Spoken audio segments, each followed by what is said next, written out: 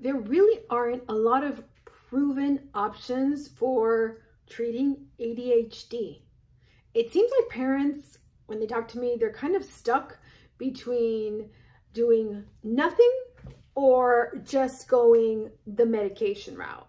What I'm so excited to dig into with you today is that now I have a Harvard-based research study showing exactly a great viable option that you can do instead of medication or in conjunction with your medication treatments, specifically for ADHD. Of course, I've talked many times about other options for ADHD, specifically metronome work, interactive metronome work, improving mental timing, and improving focus and attention. You can watch that video right here that dives deep into mental timing. So the research study, here we go.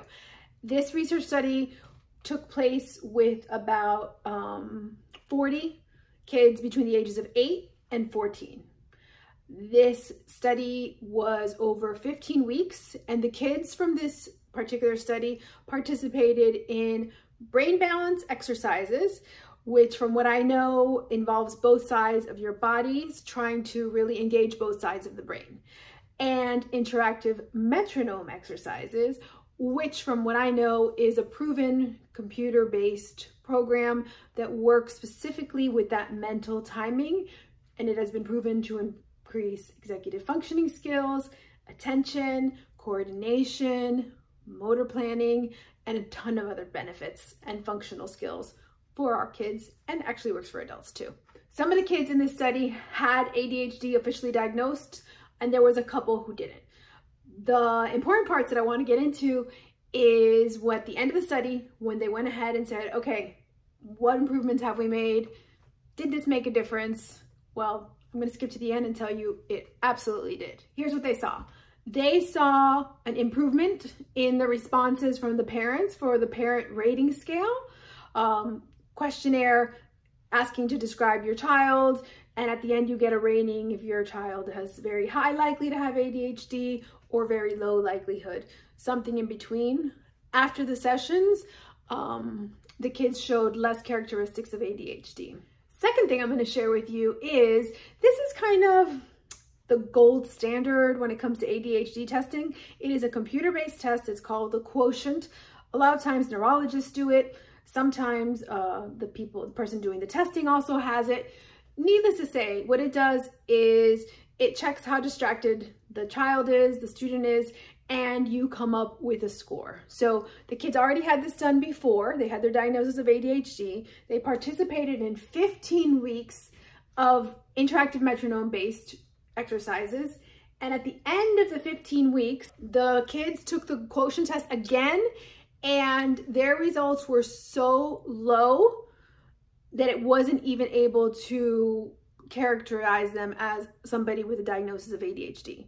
So they had ADHD based on this gold standard testing, and at the end of the 15 weeks, the testing showed such little numbers, such little movement, that it wasn't really able to qualify them as somebody with ADHD, which means that their hyperactivity has decreased, which means their ability to have sustained attention has increased, because that's exactly what that test measures.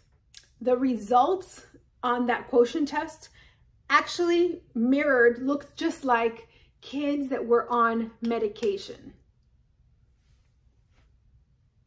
Okay, these kids had a diagnosis, didn't have medication. They did this treatment instead.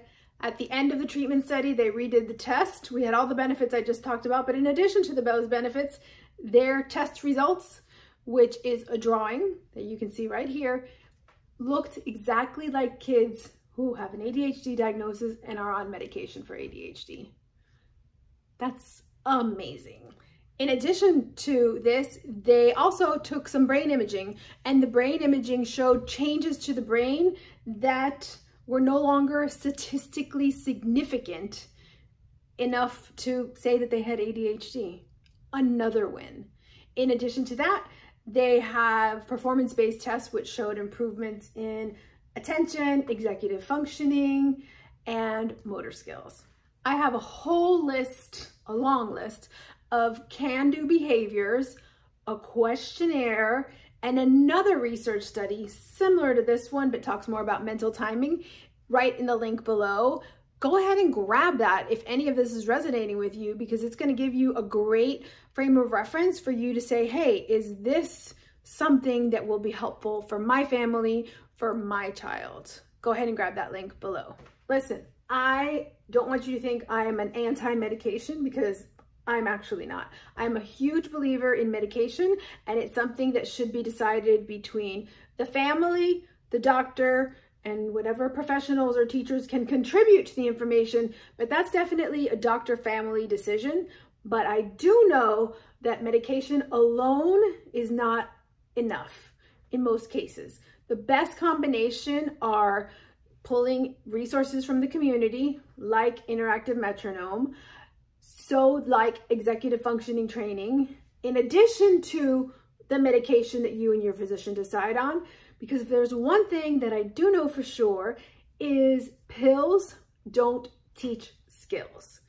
The pills will reduce the symptoms, but they're not going to make up for years of bad planning, years of poor executive functioning skills. So now we have proof that strategies like interactive metronome and brain balance exercises are real viable options for families that don't want to go the medication route, or that are doing the medication route but want additional resources to really make sure their child has the best resources.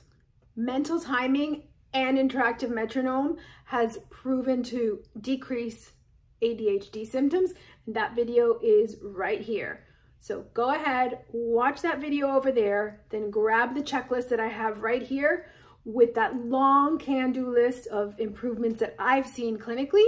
And there's going to be a questionnaire in there for you that'll help you discern, is interactive metronome the route I should take for my child and my family.